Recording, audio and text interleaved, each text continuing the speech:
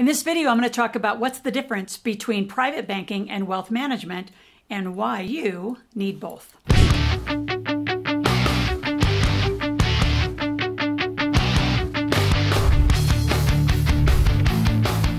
So in this video, I'm going to talk kind of about three things specifically.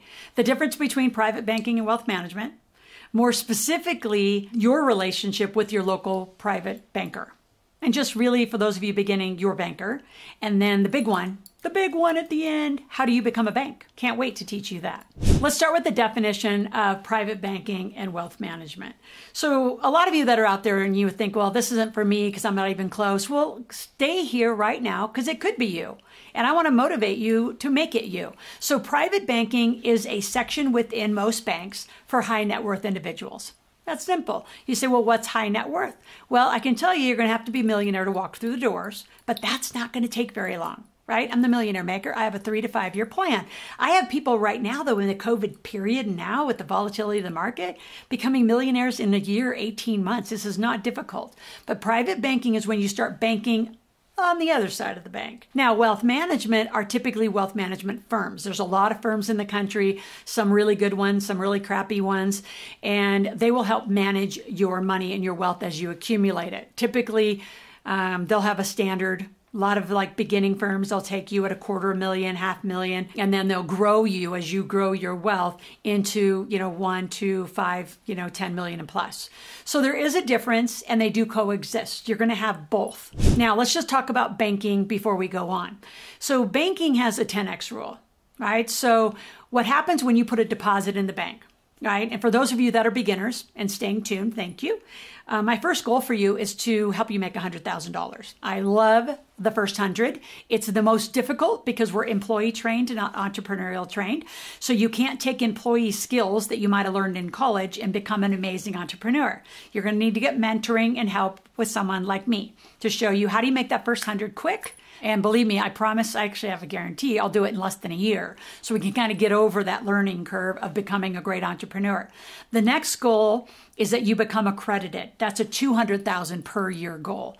And for 2 years in a row, if you make $200,000 or more, or as a couple, $350,000 or more, you're now considered accredited. And with the accredited status, now you have access to invest in all sorts of alternatives that you normally couldn't invest in. PPMs, prospectuses, private businesses, a lot of real estate deals, phenomenal. So our first goal is 100, our next goal is accredited, our next goal is a millionaire. And then once you hit $1 million, you're off to the races. Now back to banking. Picking that first bank of where you're going to do this growth is important. They do need to have encourage you, I'll say it that way. I would encourage you to have them have a private section of the bank so you move there sooner than later. So here's how banks work. If you put $100,000 in the banks, right, deposits per year, you give them what's called the 10x rule. They get to reach up to the central banks and get $1 million. So they get 10 times your deposits. So now let's go the other side, why private banking works. And it's so important and why your relationship personally is so important. You put $1 million in, you now gave that bank the opportunity to get 10 million. You say, well, what do they do with it? They give you loans. They give individuals loans. They give companies loans. So they make money on what's called the spread.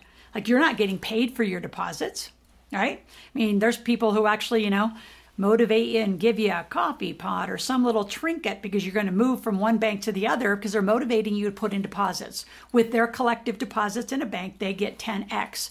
That is their loan ability, right? So then they can put out loans. So knowing that way back in the day, I'll tell you a quick little story how I got a laundromat on my terms.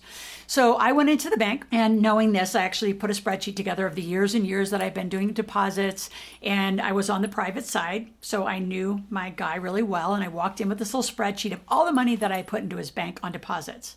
Millions of dollars. I said, so I know that I have put millions in and you got this. You got 10 times that amount to then borrow out to customers at 7%, 10%. I mean, people with bad credit, 12%. You made all that money. Well, I gave you the benefit of that. So knowing that, I'd like a free loan. Ha ha ha. We had a fun little laugh. He said, aren't you cute? I said, well, I am.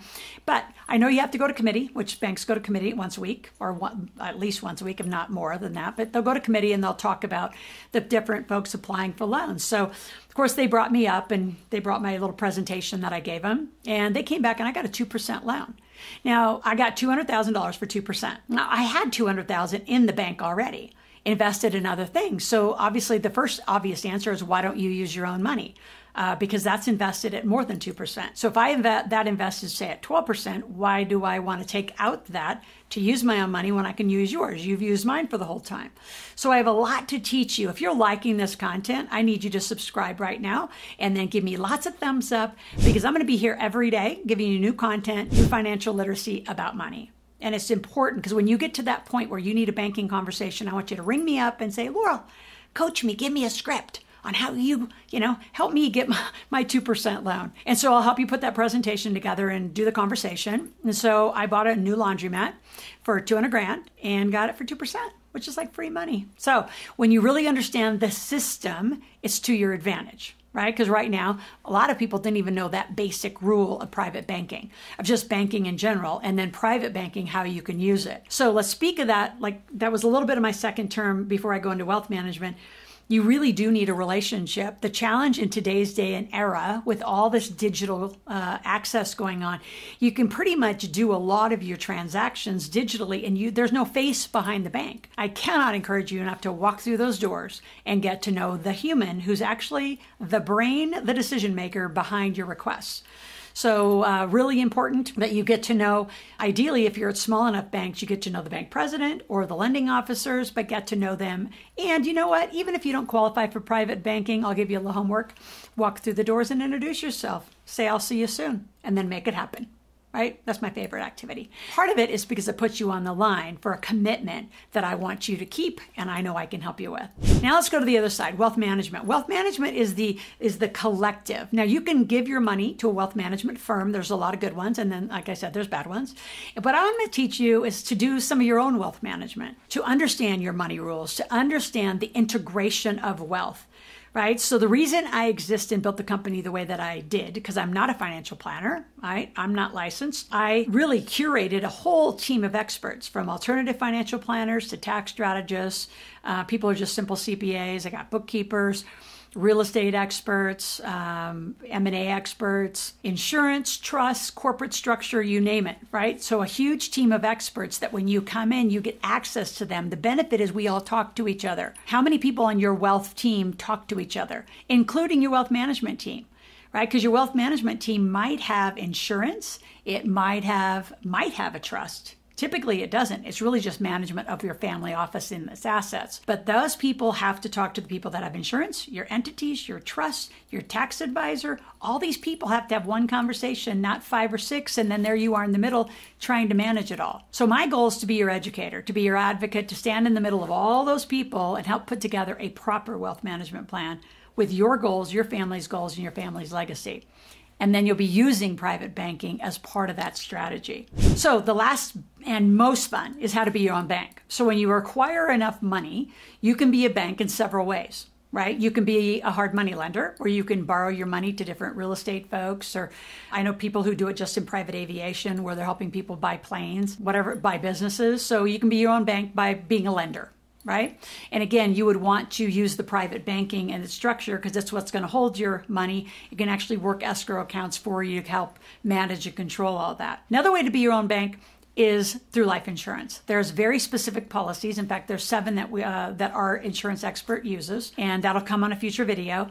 How to be your own bank and how to put money into insurance, but then you get the capacity to borrow it back out. So essentially, it's your money being leveraged back out to go buy real estate.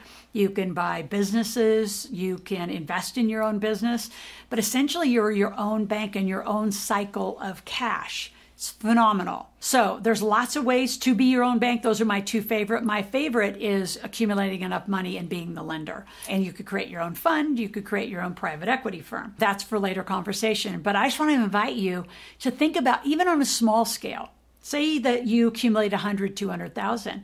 Be very cautious and aware of those loans, especially to your family and friends. Sometimes those don't get paid back. I'm not a fan of those at all, but I am a fan of working with the private banker, working with other people who have been a bank. And how do you do convertible debt lending? And how do you become the bank to help other people fund their dream?